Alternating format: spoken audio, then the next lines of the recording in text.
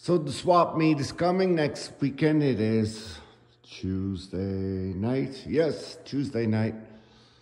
So I am going to put some engines together. Big block, big block, big block, big block. That one with the yellow box on top's a 468. I am gonna bring it down and finish it.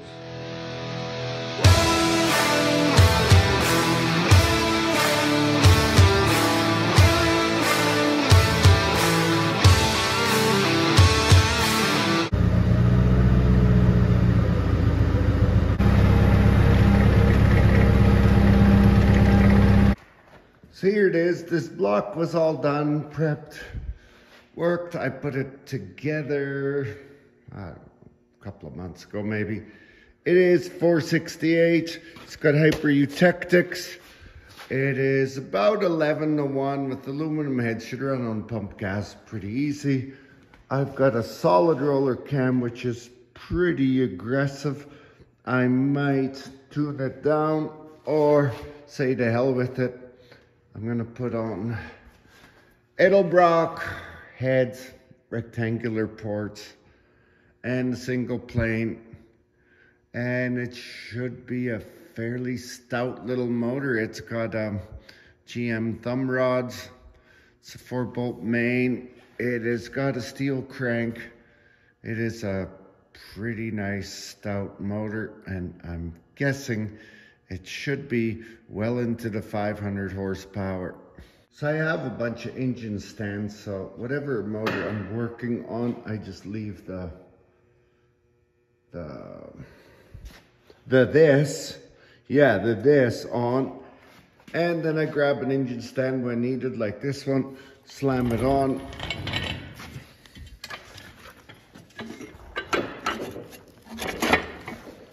Now I'm ready, and my wooden box should release. There. Now I'm ready to assemble. I might go up there, get some parts, but I'll flip this on the stand and have a look at everything first. Try and refresh some memories. So up here, I have the intakes. I got a dual plane, a single plane for a big block, but since these are the edelbrocks I'm gonna be using, they are, I believe, a rectangle port. Yes, they are. So I'll be using the Brodick single plane, which will be make it a higher RPM motor.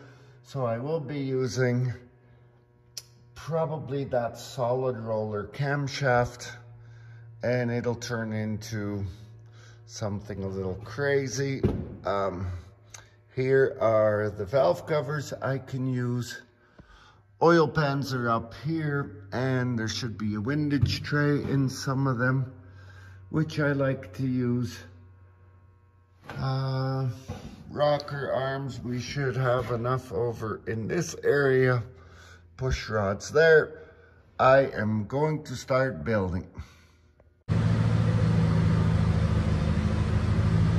There's the stuff from upstairs. Heads, lifters, intake, valve covers. We'll be measuring push rods and stuff in a bit, and then we'll see what we can do. Hello.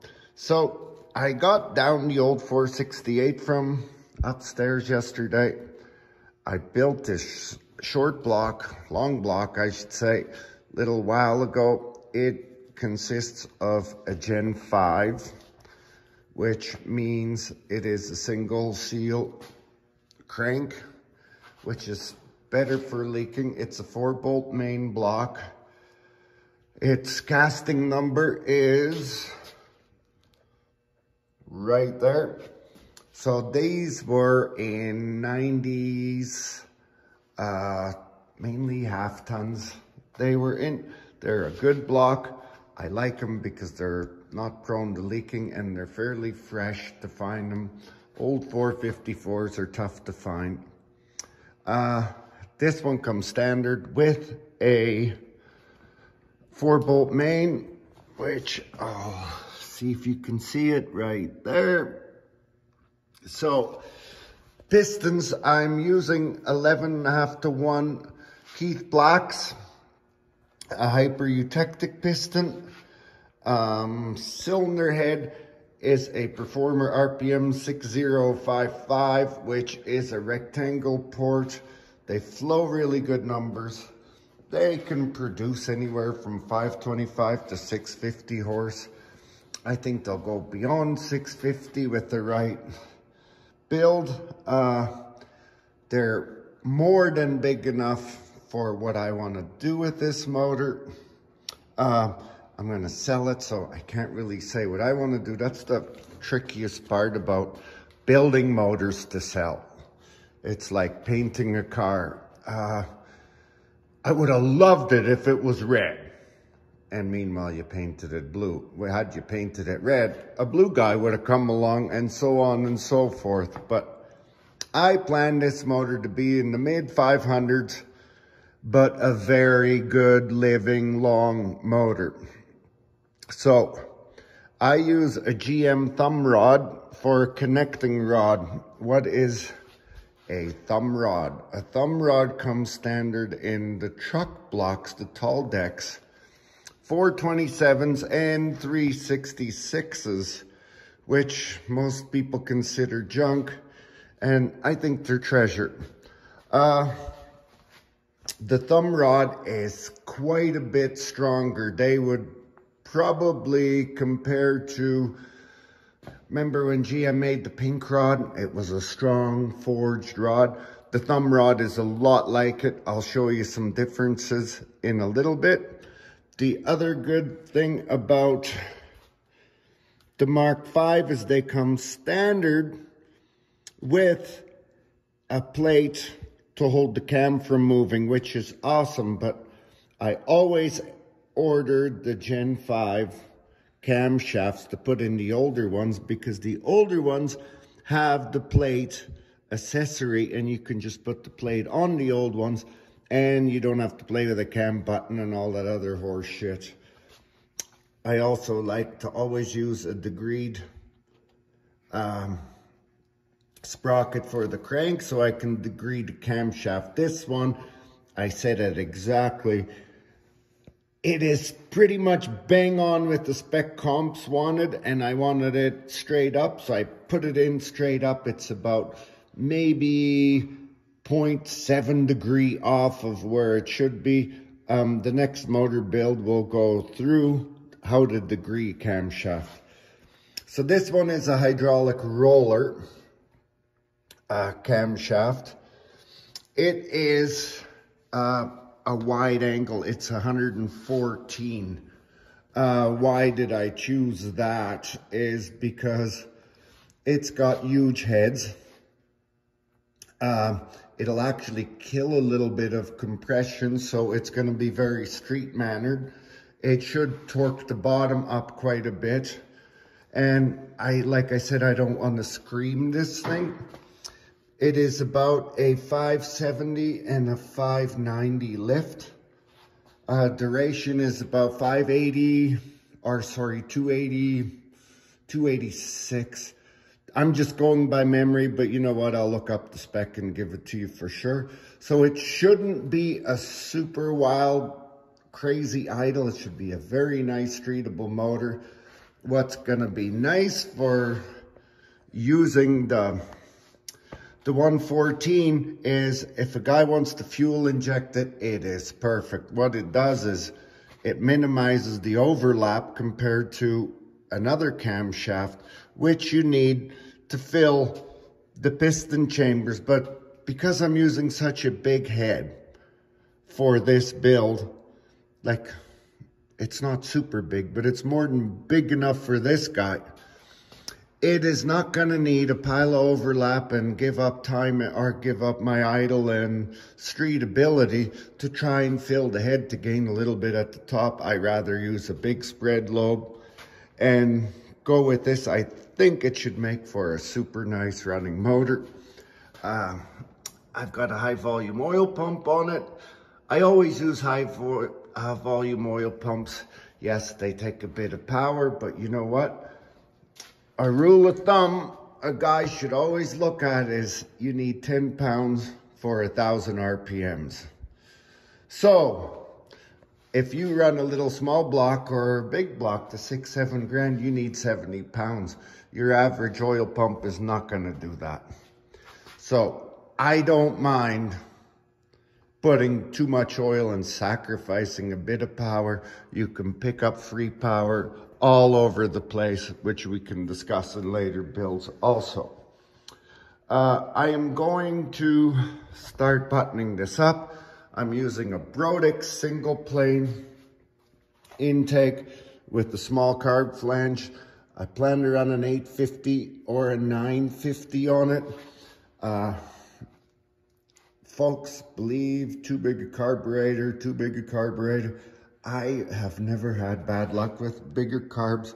Just spend the time jetting it and working with it. Yes, they'll give up a wee bit at the bottom, but you know, who is gonna run the thing at 1,500, whatever? Even driving down the highway, it'll be 21 if it has an overdrive. It'll be 26, 27 if it's a 3-speed. So chances are that's where it's gonna live. So I like the bigger carb. I rather give it what it needs at the top than sacrifice it, you know, with the smaller carb and starving at the top.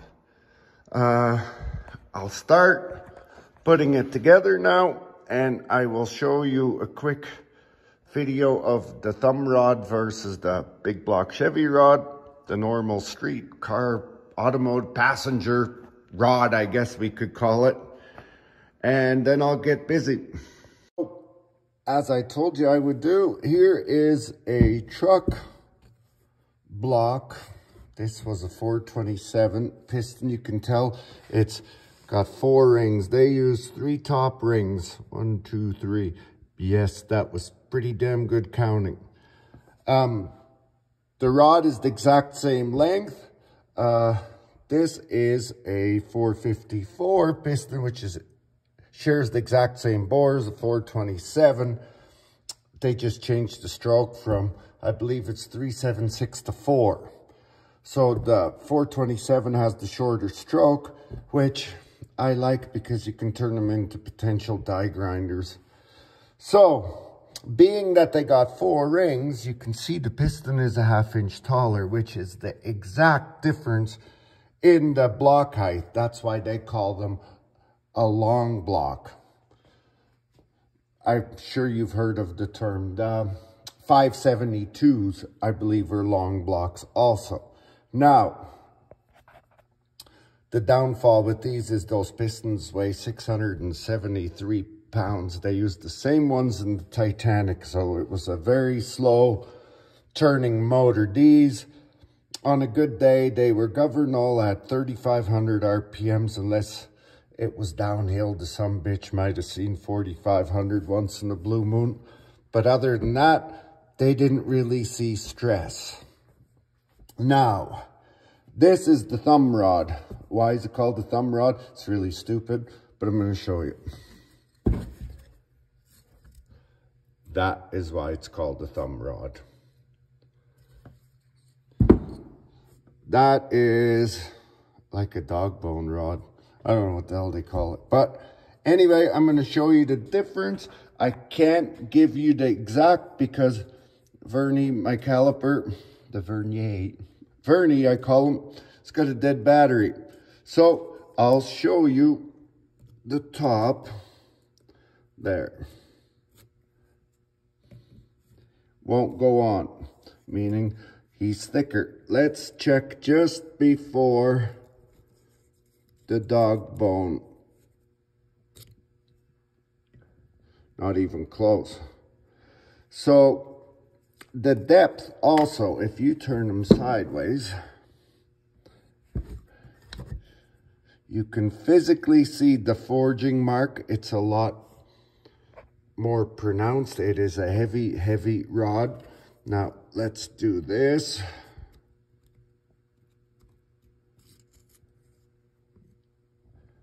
See, it's quite a difference, as you can tell. So the rod end, it's hard to believe to see with the naked eye, but once you get measuring, you'll find a difference in thickness from there to here. This one is bigger all around. It is just, I don't know, the best thing since cinnamon crunchy cereal. Yeah, because that's what I like.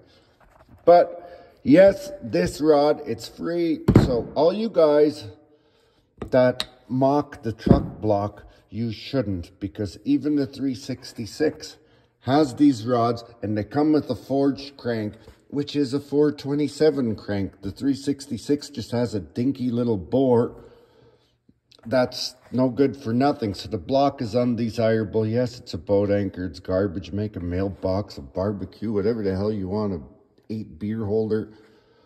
But take the crank and take the rods because they are amazing. I have never, ever, ever broke one. And I have taken these things up to 65, 7,000 and race only. That's all I did. So they are about, don't quote me, but we'll show it on the build I'll do for Tony.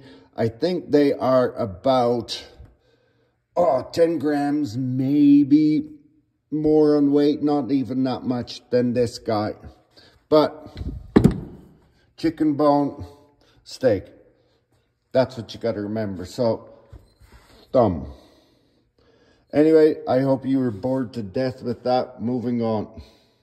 Small thing I'm going to mention about installing a head on the Chevy, and it's not only a Chevy, there's quite a few. Installing the head bolts. Now, there is what they call blind holes and open holes. A Chevy is always open, meaning there is no bottom. So what happens is these thread holes go straight into antifreeze jackets. So you want to make damn good and sure that these are clean. So I chase them with the tap always, and then use a Teflon sealant, a liquid sealant, to seal the threads, because antifreeze can push past the threads, up the bolt, leak in through the head, past these guys, and you'll get antifreeze in the motor. So it's just take your time, clean those holes. The Chevy is a 7/16 coarse thread. That's even shared with the small block. It's also 7/16 thread. National coarse, that's what the NC stands for. So here we have it here. If you're not familiar with what yours has, every tap and die kit has one of these, and it's not a miniature hacksaw. It is actually, you lay them in the bolt threads and it'll tell you what it is for pitch. So on these, it'll say the pitch.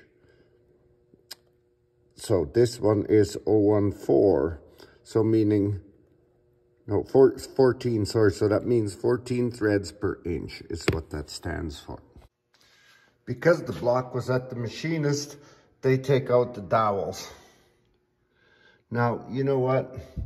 I usually stock these.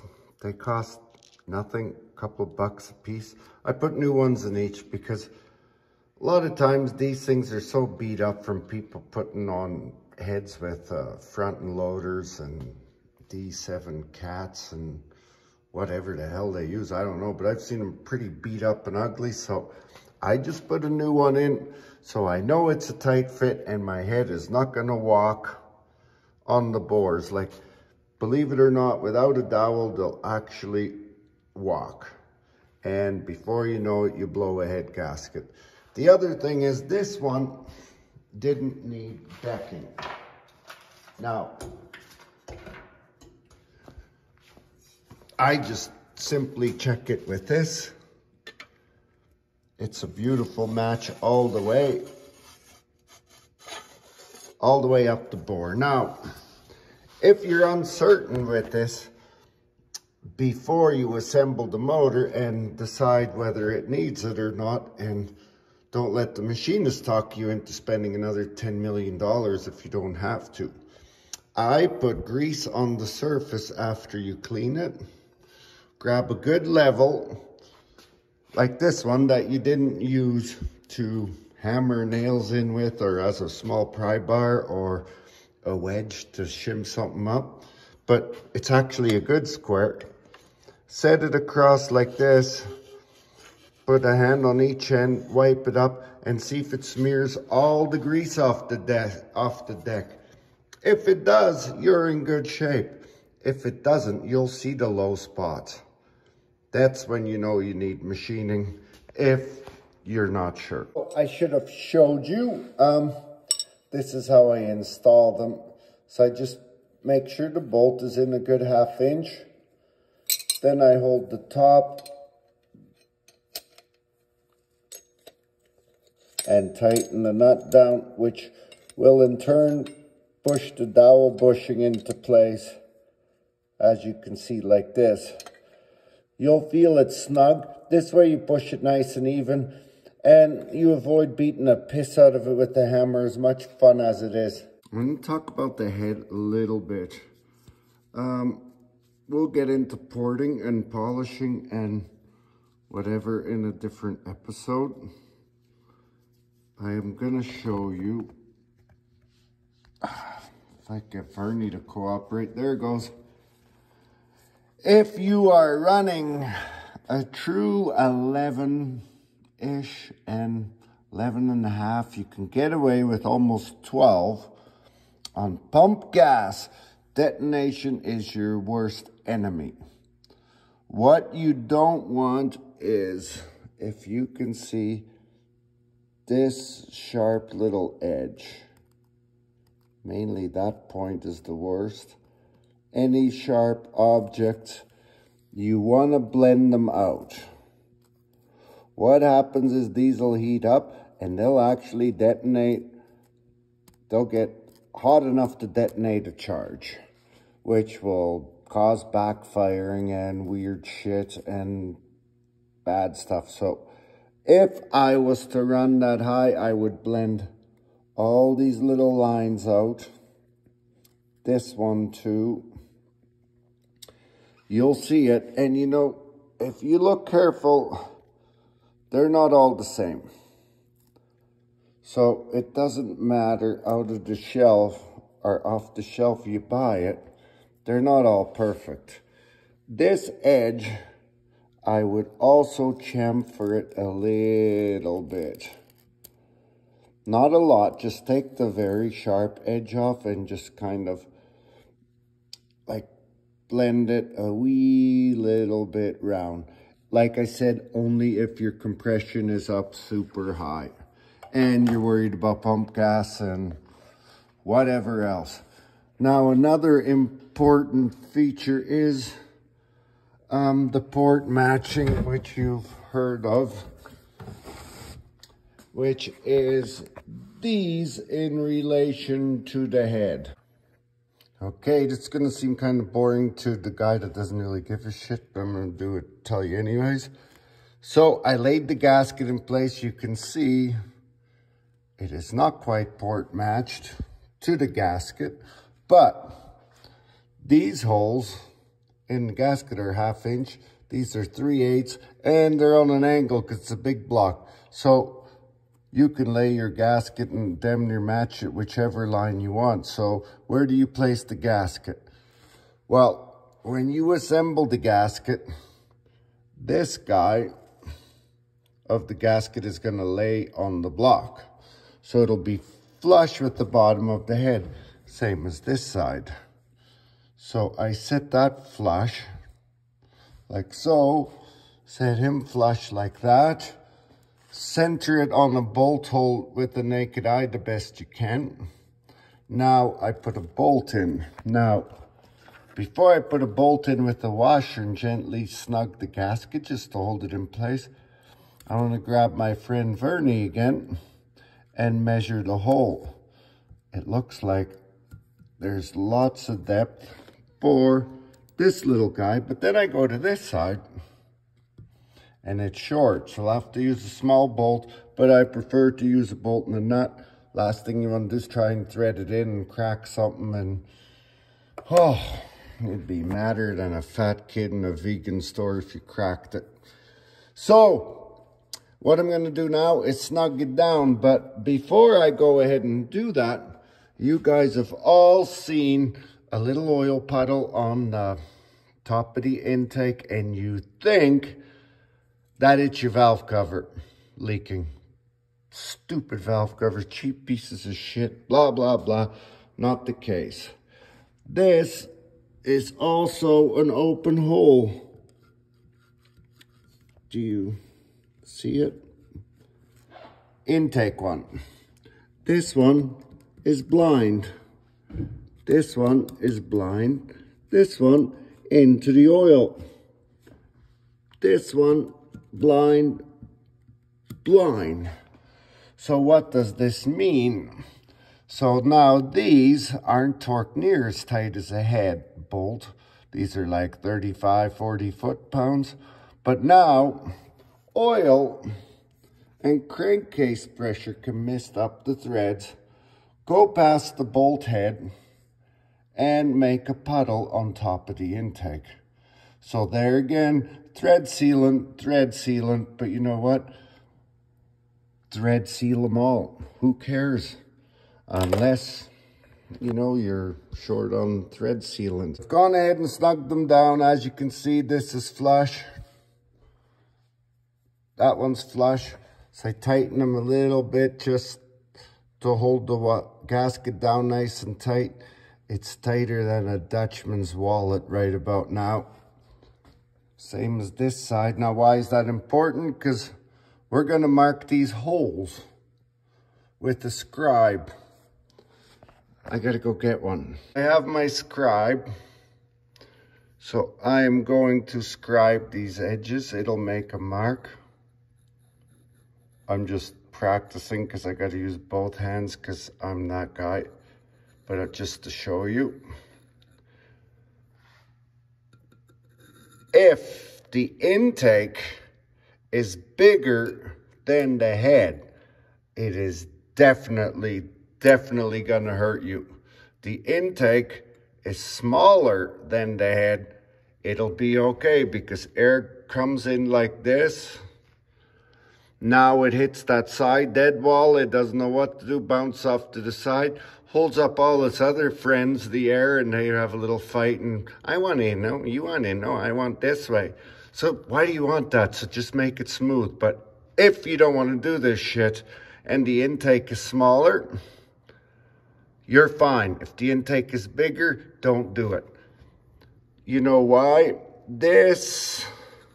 Doing this takes a bit of time, but you know what? You're gonna run your high volume oil pump for free. You're so worried about that little extra power the high volume pump took, you'll gain it back by doing this, and it's free. So now you have the best of both worlds. Okay, so I took the gasket off, and you could see the scribed line. If you look good, maybe I'll angle, you can kind of see it shine there. So I drew them in with green. Now, it doesn't look like a big difference, right? But you know what? Because I am such an educated bump, I'm going to do the math for you guys. So I would roughly say that's an 1/8 inch, mainly on two sides. But anyways, I measured with Vernie this board size and the gasket size. So the gasket was 2.5 by 1 3/4. The head was 2 3/8 by 1 5/8. So I had to convert that to a decimal point, which caused a lot of sweat, tears, and head scratching, but I did it. So to get the square inches times this by that, you get 4.375. Do this side, same thing, 3.85. That is a difference, folks, of 1/2 a square inch per hole. Times 8 cylinders is 4.2 square inches we gained. Do you now believe that this would probably gain a bit of power, making flow bigger, better, faster, smoother? I would think so. Now we'll do the intake. Turns out the Brodix intake is smaller, so wouldn't have hurt a lot, but why not match it? And we gain all our flow. So, having said that, the antifreeze ports don't really matter. See how small and tiny this one is? To that one, this is not even a crossover, because this is where the distributor is. This one's the front, it's the crossover, but it's not a big deal. But you can do them, but it just makes no sense. Why would you hog out 17 yards of aluminum for nothing? This one I would definitely do. Now, a lot of people say it's not worth their time and effort to do it. I kind of compare it to the 380-pound race guy in his little F-body Mustang. He's taking the ashtray out, the cigarette lighter, the dash panel, everything, but refuses to go on a frickin' diet. So it's the same way with me. I want to keep my fat oil pump, so I'm going to find other ways to make up for my fat oil pump eating up horsepower. This is one of them, just one. There's about 17 others we'll show you along the way. I always use spray gasket high temp copper coat, I call it, on my head gaskets. That used to be blue, eh? It is now copper. Now this is kind of a tacky sealant. It's the same as high tack that you guys are maybe familiar with. Now there's 20,000 arguments that people should put them on dry. I like the wee bit of insurance. I haven't had it steer me wrong. Plus, I'm stubborn because I'm Dutch. So I'm not changing. I will always use copper coat. Live on. Installing the head. Even if you're going to use studs, do not put all the studs in first. You're just setting yourself up for a little bit of a disaster. It's not a disaster. Again, people agree and disagree. I like putting them in very loose. In the short guys, use long ones. Now when I grab the head and lift it into place, I just simply line it up with these dots, or these two studs. Wow, can't even talk. Lower it down, it falls in perfectly. I don't have to wiggle it around. So it shifts on the gasket to find my brand new tight dowels. So this is what I do. Now, I don't recommend putting all the studs in and putting them tight, because these, feel them, they're sharp. If you're using aluminum head, you're gonna shove the head on and it's gonna file. Those little slotted, like the holes where they slide in the head, filings fall, filings trap around the bolt holes. Some get stuck inside. Aluminum filings in the motors don't hurt that much. It's not great for them, but they sure hurt when they're laying on the gasket and now creating your shitty pressure here or around the stud, lifting the whole thing, causing maybe a head gasket issue in the future. So my question is, why? So I like doing it like this. I'm gonna grab the head, install it, show you how easy it goes, but you know what? Because it's on video, it'll backfire sure as hell.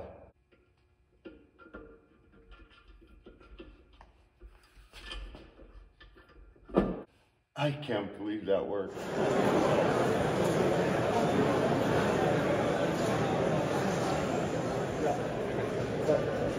Come back later on if you can't find anything. I'm editing the video and I realized that some stuff was left out. I'm sorry, my cat looks psycho. Valve lash procedure, all that stuff was missing, and you just seen it at the swap meet as a complete engine. We're aware, we'll cover it in the next video or something. I just do not have, he doesn't have the time to sit down and talk about it for this week's video. So it'll be in next week's, probably I'll put it in at the beginning or something. We have to reset the hot lash anyway, and the carburetor and timing on the engine afterwards. He will also talk about, you'll see it at the end more so, but that'll also be discussed later. Probably next week's video, I'll once again put it in the beginning. And while I have you, since I don't want to record this again, we have been working on a 6NZ cat engine. We've recorded the whole process as a complete rebuild. Everything was done to it.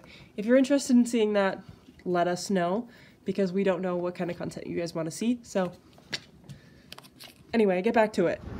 Sunday morning, beautiful day. It's the morning after the swap meet. I'm just gonna head to the shop and unload treasures. I'll show you the horses. I think they're there. Let me zoom in. Can't do it. There's a little cow there too. More horses. Connor, the bigger cow. I don't know if you can see him. And there's Johnny with the combine tires. Here's Reno. He's a rare dinosaur horse. He's about 74,000 years old. So taking the backyard tours to the shop. Tell how beautiful it is. Oh, it's just kind of weather.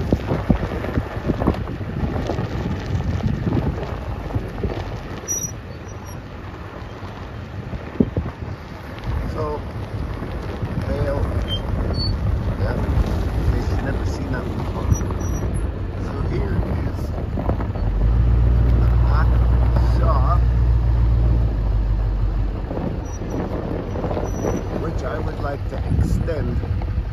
Probably 10 to 12 feet, probably 12 feet or 13, maybe 13, 2 inches. Who the hell knows? But that's where I want to bring water into and then use that all as storage slash, I don't know, stuff. So then I can free up some shop space. So we'll continue the tour to the shop.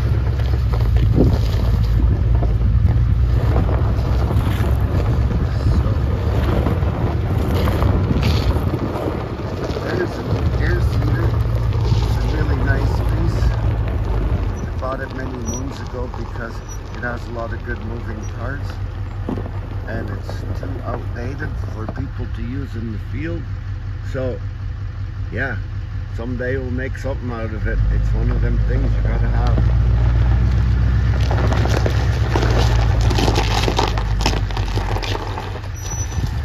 Below there is the cab for Winston, and there's Duke's body. So we got to get at him soon, but there's a lot of digging to get him out. Duke's frame is at the other shop, which I will show you one day, and we will rescue it out and then start on it soon. And return from the swap meet. Home came the 468, and that's the one I built, but it didn't sell. People figured I can build stuff cheaper. I don't know. Whatever, doesn't much matter. I want to fire it up, fall in love with it, and keep it anyways. Those are some intakes, heads, some old headers I had. Probably ditch banged 3/4 of Alberta with them. Maybe a good chunk of Manitoba. I don't know, I don't remember. Some camshafts that I had. Now, these are purchases. Who's your daddy? Slicks. Some headers and a aluminum rad for the 69. The headers fit Ursula in Duke because they're meant for a Corvette. They're special because they tuck right in because the Corvette has no transmission behind the motor, just the drive shaft. So that's gonna be smurfect. I'm not even tired after unloading that stuff. Swap meet was okay. I'll show you what we got here. I'll have to turn the camera around, I think. Just a sec. So here's the motor that we took. It was a 468 we showed in the previous build. It was like the gigantic perfect boob in our display. Everyone touched it, everyone rubbed it, everyone talked about it. So it was fondled unbelievably a lot. But you know what? It serves its purpose. I probably got 2 or 3 engine builds to do for other people, because it's either too wild or too mild, or it's like asking the farmer for what the weather is. It's either too dry, too wet, too hot, too cold. It's always like that. You can't really build. You have to almost build spec. This was purchased, I told you before, the Corvette headers to fit Duke in the upcoming episode. There's a rad for the old 6.9er. Those slicks I need for miles of mayhem, also on Duke for when we're at the track. I'll switch them on and then switch the street tires when we're not. These intakes didn't sell.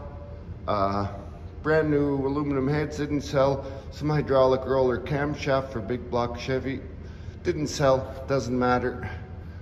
These didn't sell. They're Corvette rims, and like I said, headers that, you know, have actually quite a memory with them, but whatever.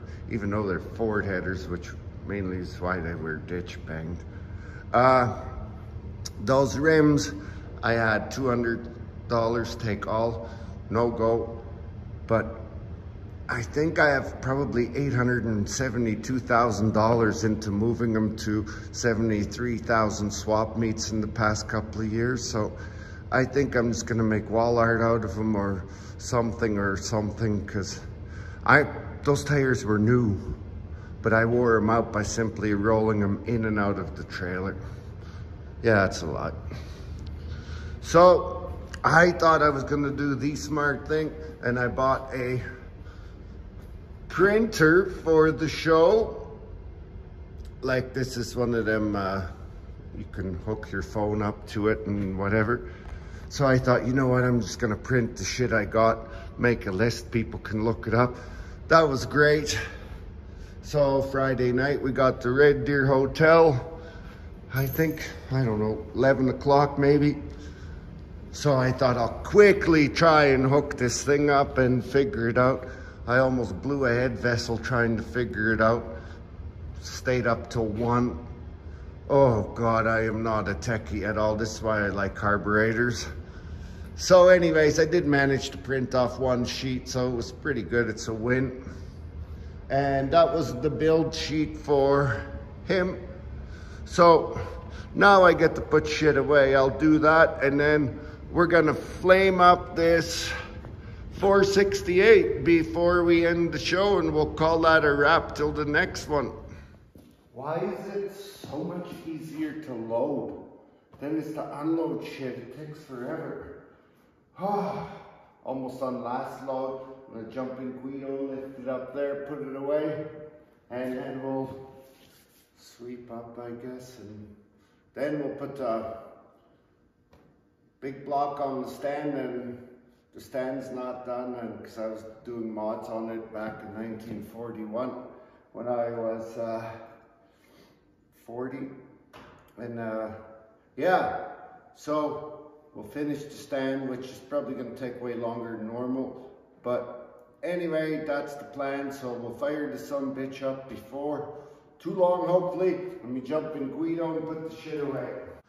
One more thing to clean up. This is the kidney donator big block. I bought this thing from a guy that blew it up.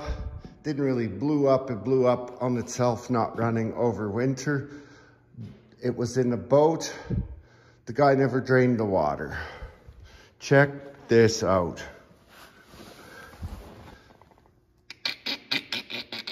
The power of Mother Nature's unbelievable. There's a gigantic split on the side too. Yeah, right there. Unbelievable. Looks like the frost plugs really did their job on this one. He must have Loctited them in. Like, I have no idea. I think this side is cracked too. Yep, it is now a bigger block. But you know what? The thing's got a forged crank. It's a 4-bolt main. I bought it just for the internals because it was a boat anchor to somebody else. So to me, it was a win. It also had a factory roller in it. So I got the lifters, the keepers, all that shit. So made me happy, made him happy. So it's a win-win. I'm gonna put it away now. I had to borrow a kidney off of it at the last moment before the swap meet. I should have told you before, these are my $5 engine stands. Home Depot sells 1x10, believe it or not, which works perfect. Then I use a little piece of 2x6 in between. Then I cross brace it with a 2x3, which is also the cheapest thing. But now I can get under it with my forks. And the oil pan rails of each V8 sits on there. And as you can see, it doesn't much matter. They'll hold AMC, big block Fords, small Chevys, big Chevys. They'll probably hold whatever the hell you put on them, really. Will they last is the big thing. The two are 1x10 split sometimes, so big deal. Whale a piece of shit on the side of it. But it's about the nicest way I can store a motor so far for the cheapest. One more cheapskate thing. These little chains.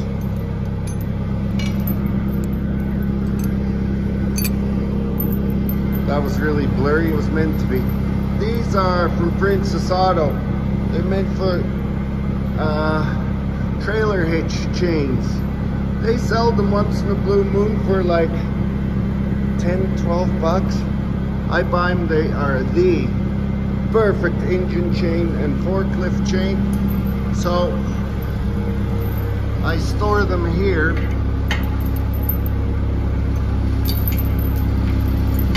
Which serves as a couple of purposes. I can always find them. And if I'm hard on Guidos, those chains hit me in the head and remind me.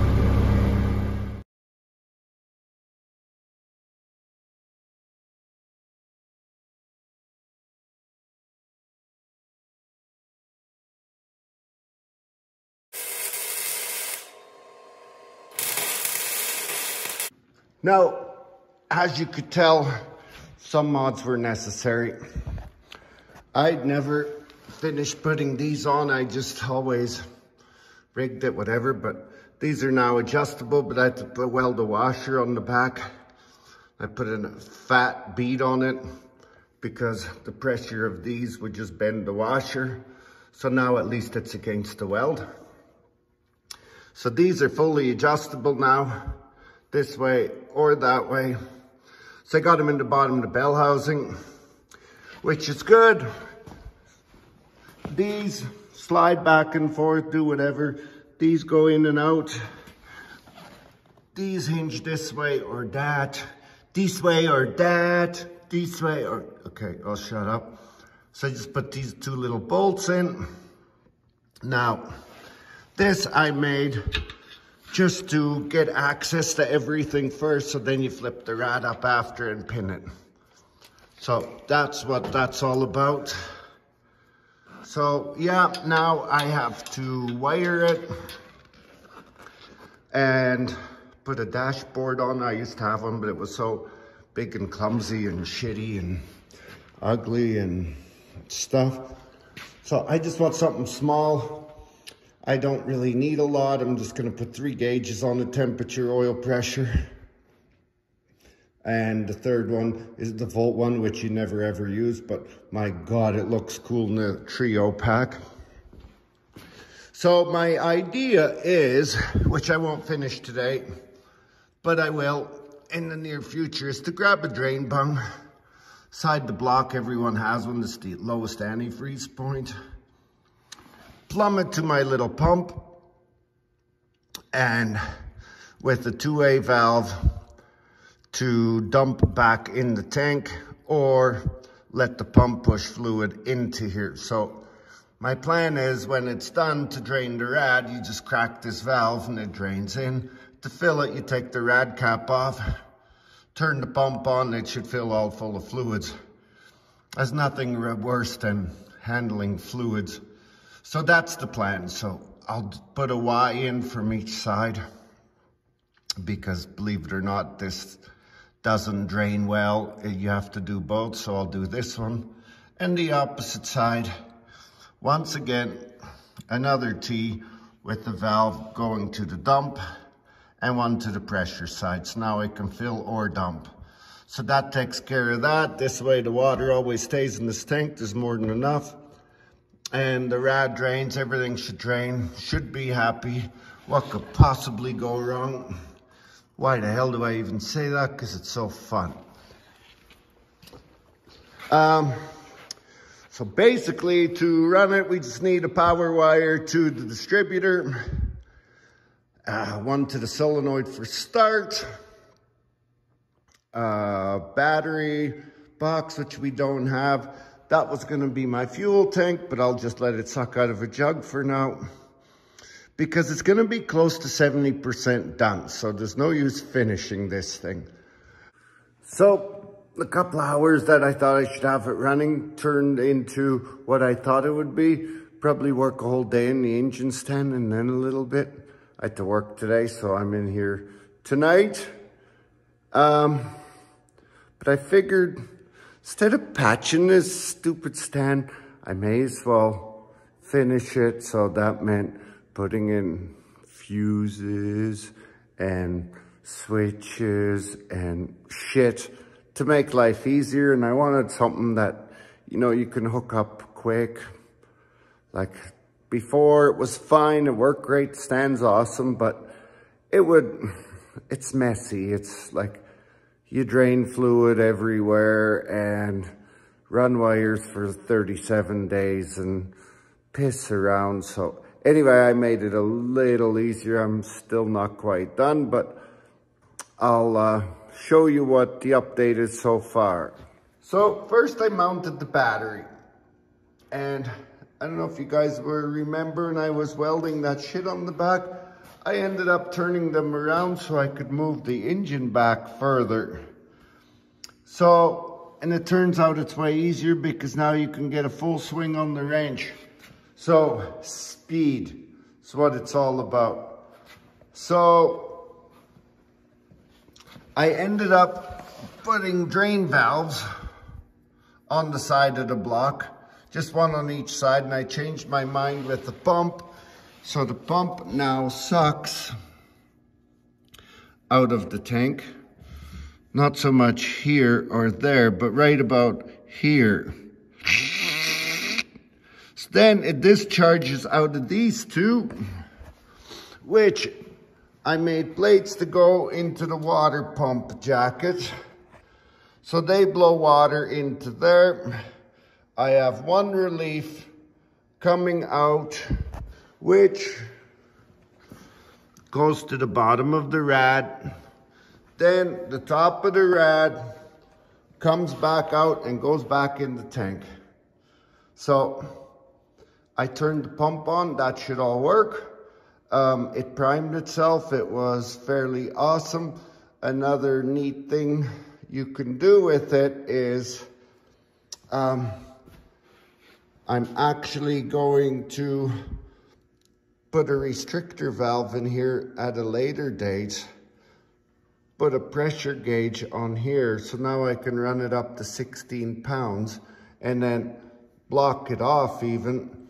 And now I can see if there's any antifreeze leaks, any shit anywhere before it goes in the car or bus or grain truck or whatever the hell this thing might end up in, don't know. So I got rid of the volt gauge because it's a waste of time, even though it's cool, but now it's like a duo gauge. instead of a trio gauge. So I just got temperature, oil pressure. Here's the fancy ignition for start. That's the start button. This one will do, this one does the fan, the water pump, and an auxiliary for a lot of stuff, you know, that differ from vehicle to vehicle you need. Like some might, like say if I do a fuel injection one, I'll have to run a different pump, but I'm gonna get into that next because I don't use fuel pumps, period. And this is a Gen 5. There is no fuel pump boss. So this one has to have help getting fuel in. So what I got left, I pretty much plumbed the motor. So it should be ready to fire soon. I did use a screwdriver to bleed. Well, it's not a screwdriver. I'll show you what I used. This is an old distributor shaft. I welded a socket, which no one ever uses. This was like a, oh my God, it's a standard version of trying to match a 15, whatever the hell that is in fraction. It's useless as tits on a board. So I donated it for this cause, and this old HEI shaft was no good for nothing. It was rusty, it's kind of scraped up, so yeah. But having said that, I hate using the drill. It's a piece of shit. And I have a tank for this and I can't find it. So that's one dilemma. So I'm building a new one right now. I'll show you. The second dilemma is my headers. For the big block, I have a small block header set, a Dodge header set. I pretty much have a header set for all of them, like nothing special, to run on this stand. Guess what? This dumbass sold at the swap meet the big block headers. So now I don't have headers to run this thing. So today, a buddy of mine gave me this old race set off of his, I think he runs a 73 Camaro, I'm not sure, I think that's what it is. And he bought a new set, so these are now my dyno set. So do not sell them, do not sell them. Anyway, moving on. So this is my go-to everything, the one I can't find. I must have lost it between moves. I don't know. But here it is. So I gotta weld this on here. That'll be the fill. And this will be discharge. So now what happens, I've put 1030 in here or whatever the hell I want to put in that mule. So now I hook the air hose to this, set my regulator to 50 pounds, tee this into the oil, in the oil port on the back of the engine, and I push all my oil in. So now I can comfortably watch it on the gauge build pressure. It's going to push all the air out. It's going to do everything. So when that's done, then you know there's no air, it's got oil pressure, and it hasn't even, our oil's everywhere. It should never run dry one little bit. So then, to do it again, you bleed off the air. So now I can clean it out. So all I do is throw some brake clean or gas or whatever in there, rinse it out, which is why I use these bungs, because nothing hooks. It's the same level as the tank, so you can drain them good. So now I will fill it full of gas, set my regulator down here at about 7 PSI, and now I have a fuel bowser without a pump, and I leave the air hose hooked up here. So if I want to do fuel injection, I set it at 51 or whatever the hell the magic number is they want. So this thing, it's actually really universal because I hate tying pumps to shit. It's just a pain in the ass. So yeah, I'm gonna weld these bungs on now. Then we'll fill it full of oil, push some oil in there, but it's done, but I'll show you how it hooks up anyway. I gotta put a dipstick in there yet. Then we'll fill it full of gas and flame some bitch up and see what it's got to say. Hee-haw!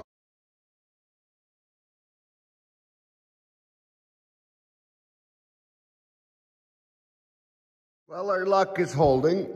That header hits fairly hard, not so much here or there or here, but right about here.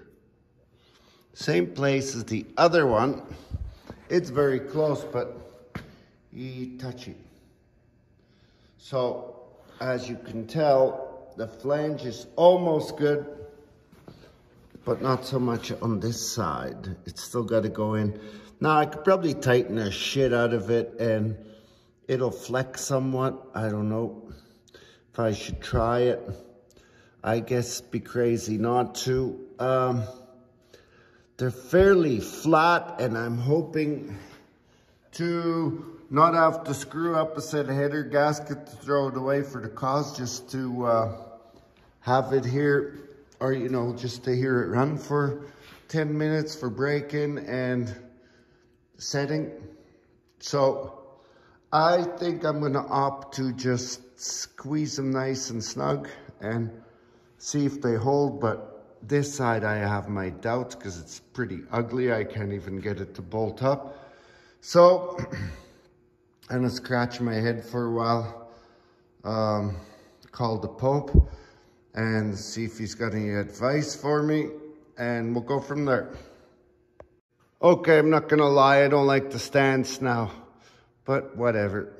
It's on. I'm just gonna have to find a different set of headers one day. This will work for now. This is my quick fix. Little jog. Thank God I had them tubes cut and I just use spacers just because you never know different things. So I just always use spacers. And then I just used a cheater little piece of flat to make it a little bit higher. So now it lifted it up. This one will close pretty damn tight. This one, not bad, but I think it's gonna see shit our way. Well, it's flanged up. I had to force it a bit. I don't know if you've seen the video. I used a bit of heat and then gently banged it a bit. You'll see that's a massage. It is now custom for the Titanic stand. This side, pretty relaxed fit. I'm sure it's not gonna seal perfect because we got no gasket, which kind of sucks because it might make a flick, flick, flick, flick. And it causes sometimes a wee bit of a little backfire when you let off throttle, but we'll find out it's good enough. Like I said, I don't really feel like sacrificing a set of header bolts for this job. I noticed I had a drip out of my flange, so I'm gonna pull them off quick and then change the gaskets. There is no gaskets, I just used a hair of silicone, figured that would do it, but I'll put a pair of gaskets in. I got these grommets to contend with, so I'll put the old PVC on this one and the 3/8 line the back of the carb, run a vacuum advance to this sweetheart, and we'll see what happens. A little while ago, I seen this funnel at, I don't know where the hell it was, and I thought, that's the weirdest shape I've ever seen. What the hell would you use that for? But I had to have it because I knew if I don't get it, I'm gonna be sorry I seen it, and now I need it. Guess what? Watch this.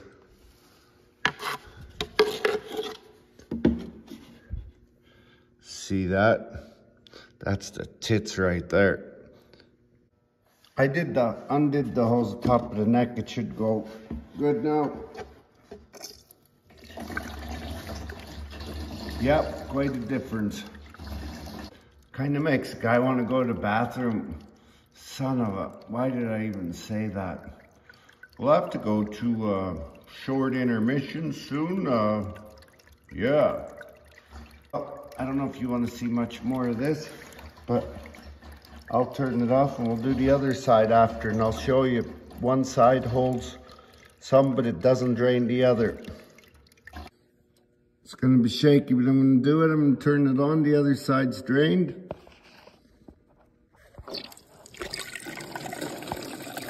See, we have full flow. Yeah, it's amazing. See, it's full flow, yet the other side's empty. Just to show you, drain both. Now we should be able to access the front. Take the old pin out. And it should hinge down.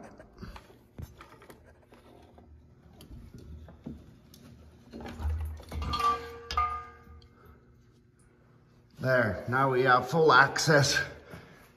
And yeah, I can't believe that worked. Wow. So yesterday while you guys were sleeping, I was making these little plates and I just drilled them and then tapped national pipe thread 3/8 in. Then I shoved the fitting that goes to JIC number 6. And the reason I like JIC is they're like a wedge, so you never need Teflon tape. It's a swivel, so I can undo these elbows whenever I want. This is actually a hydraulic fitting, and I just cut the crimp off so I can just use the barb for normal 3/8 hose. Another thing I was gonna mention is the small block Chevy sometimes will leak oil out of these holes.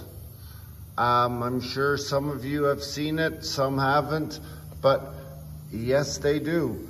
So I always put a short 3/8 bolt in with a little copper washer to seal it on here and use thread sealant. Why not? So a few years ago, I spent like, I think it was $150 or more on dipsticks.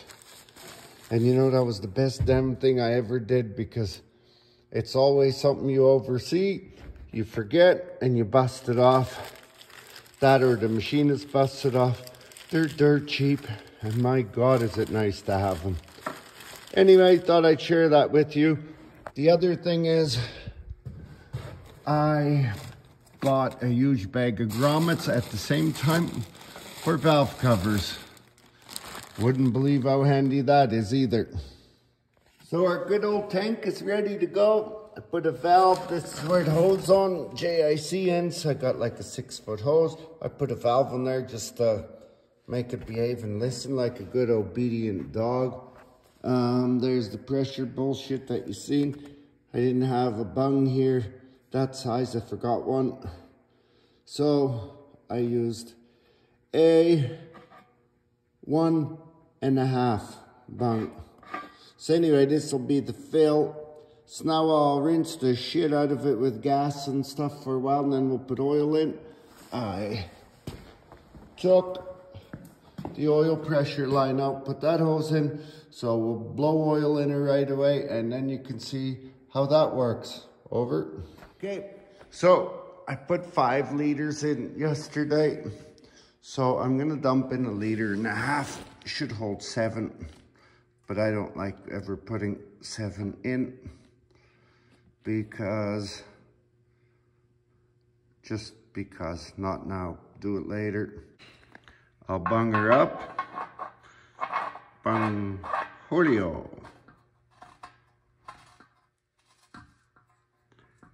And I'm not gonna tighten the shit out of that. We're not putting 7 million pounds on it.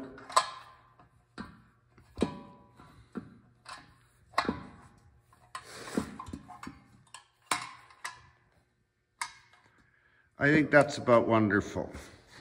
So now all I have to do is bring the air hose. Here, boy.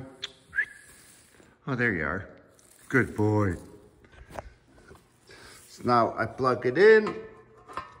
Oh, gotta close this valve.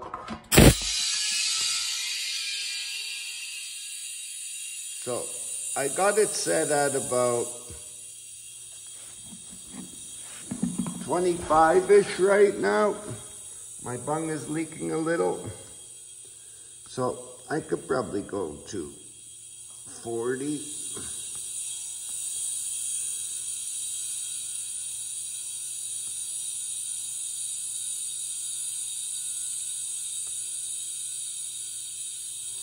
Now, one thing I didn't do is bleed the hose. So I'm gonna grab a wrench for a sec, let's do that. It's a hose I had laying around, so I usually clean them, but you never know. We'll just blow some shit through it. So,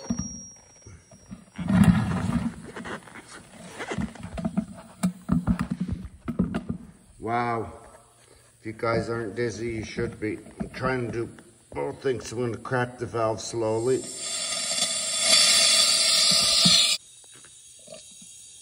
There it goes. So I'm gonna shut it off. Otherwise, I would have put air back in the motor. Okay, I'm hooked back up. I'm at 40 pounds. Hose is on. I'm tilting the jug forward a bit, opening the valve. It is now pushing oil into the motor.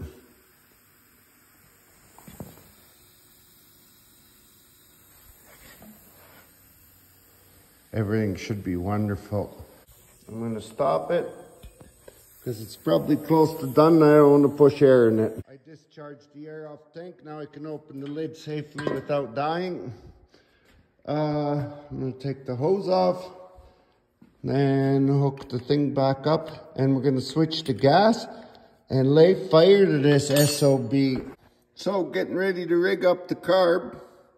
So I have a JIC, which is on the end of my hose, to a Milton air coupling, which are awesome hose barbs, in case you didn't know, and the guy always has them.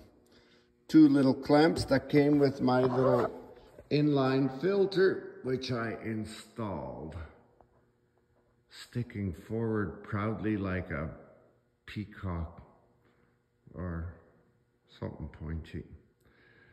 Here's the rig, she's ready to go. I gotta fill her with fuel. I'm gonna install the hose and then we'll get at her. Okay, everything's hooked up. Here's the big conversion hydraulic hose to gas.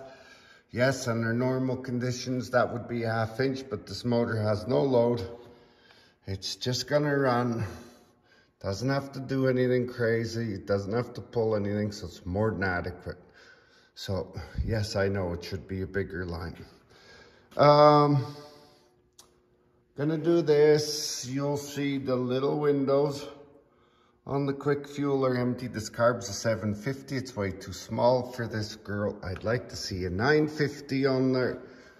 It is a 4150 flange, which I like. It's gonna give it street manners a little more versus the Dominator flange. The Dominator's greater on the track, but I want this to be both.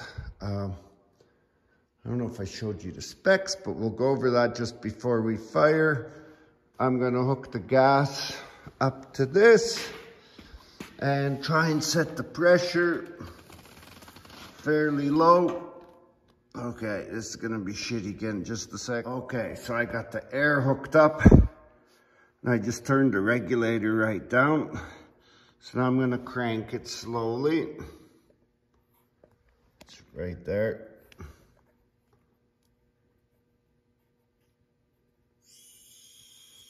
I hear it.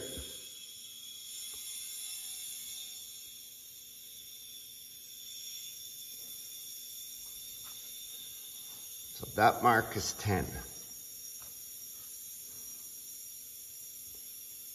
So I'm at about 4-ish. Give it a bit more. My bung is leaking. Can you guys smell it? Okay, I'm gonna crack this valve and we should be able to see fuel come up. There it goes. Oh, got a little leak.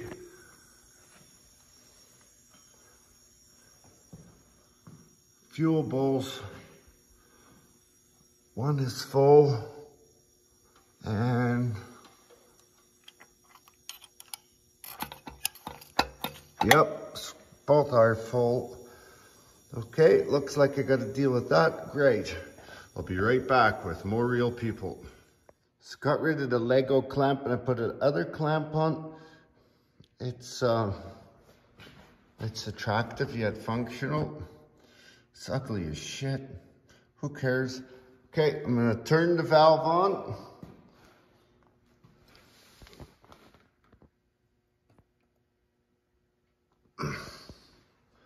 Fuel engaged.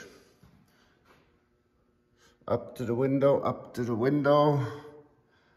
Should be good. So now the PVC is hooked up. The vacuum advance is hooked up. I'd normally put a normal distributor and lock that out. But this is my run distributor, good old HEI. JB sells these things once in a blue moon for 80 bucks.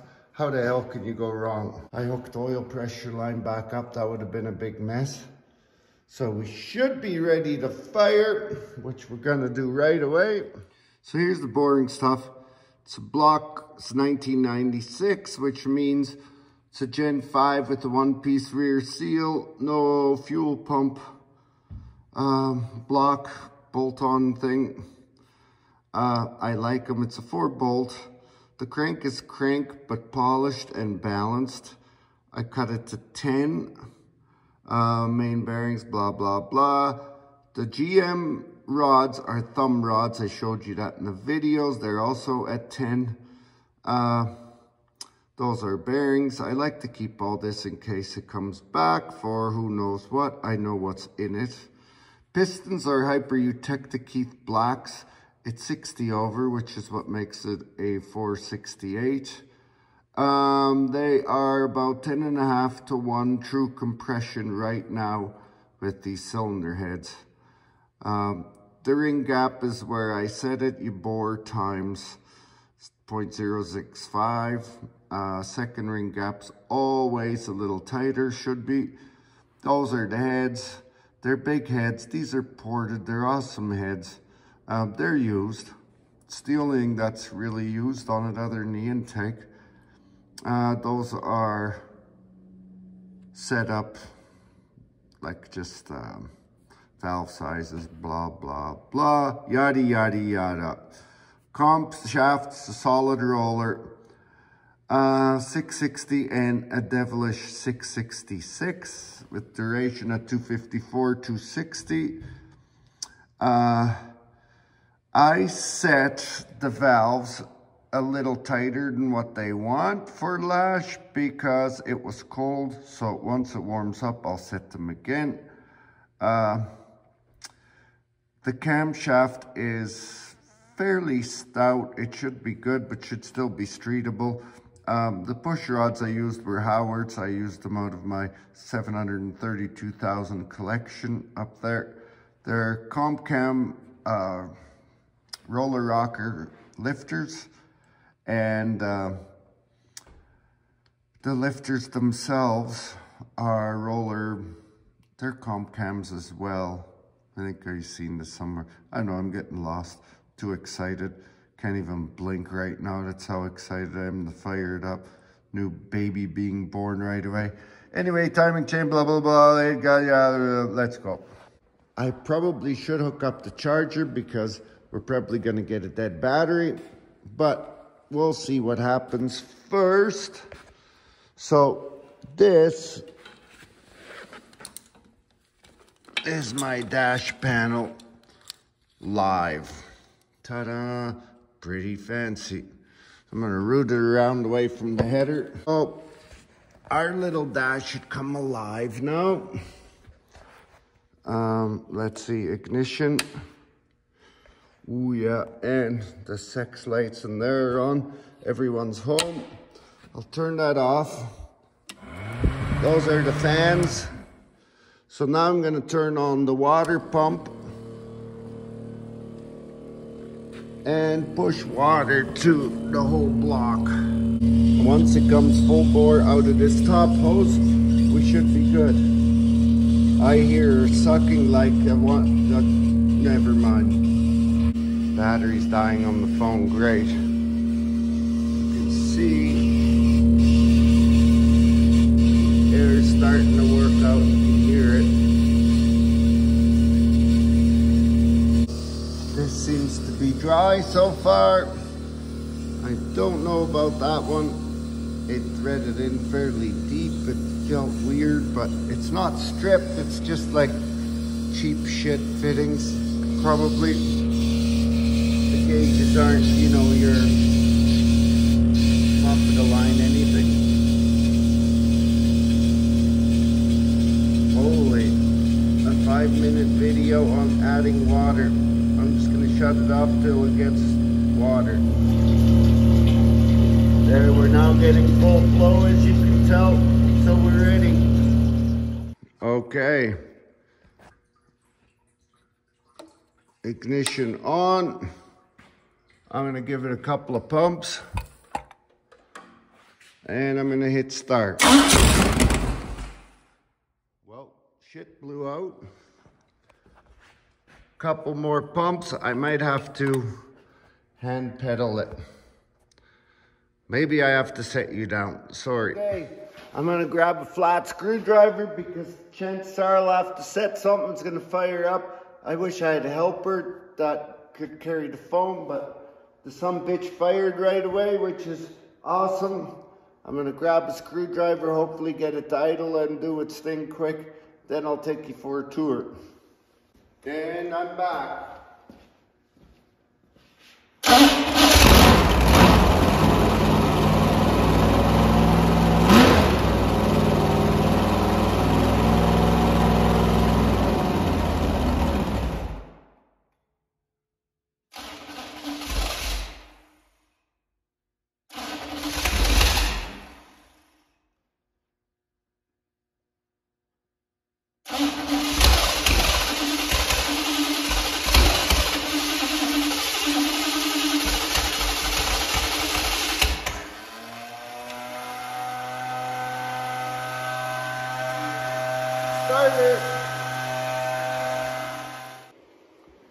So I have no idea the starter's stuck.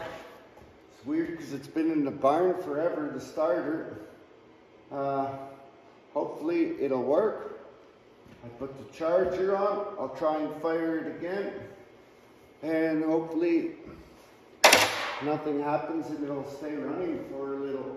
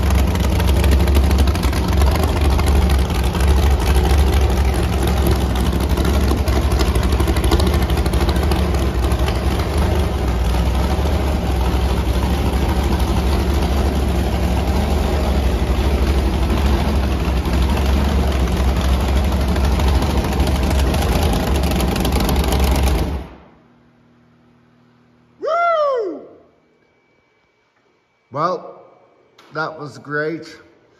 I'm gonna set the timing and shit tomorrow, play with it. I'll update you after on how it tunes. There's a couple little issues. That little cork stupid gasket below the intake. Shouldn't have done it, but I thought, why go with that silicone? Bad idea. Same as the front one. Stupid thing. So there is a little header leak there. You can tell, you can hear it when you're on that side. Flick, flick, that side. The right side is the worst. And when you let off, it actually causes a backfire, which normally it wouldn't do. It would just be boom. But we'll dial all that in. Maybe I'll bang the shit out of these headers a little more. I'd open the door. I'm getting really high. Whew. They won't be able to sleep. So, yeah. We'll see you next week. I'm probably gonna start the Duramaxes and we're gonna dig out Duke and get started on that because time is wasting and seeding is coming. So we'll have to pull the motor out of him. And I want to go through the motor. And yeah, anyway, I won't bore you with that. Have a great night. Hope you enjoyed it. Let me know what you think. Later, mater.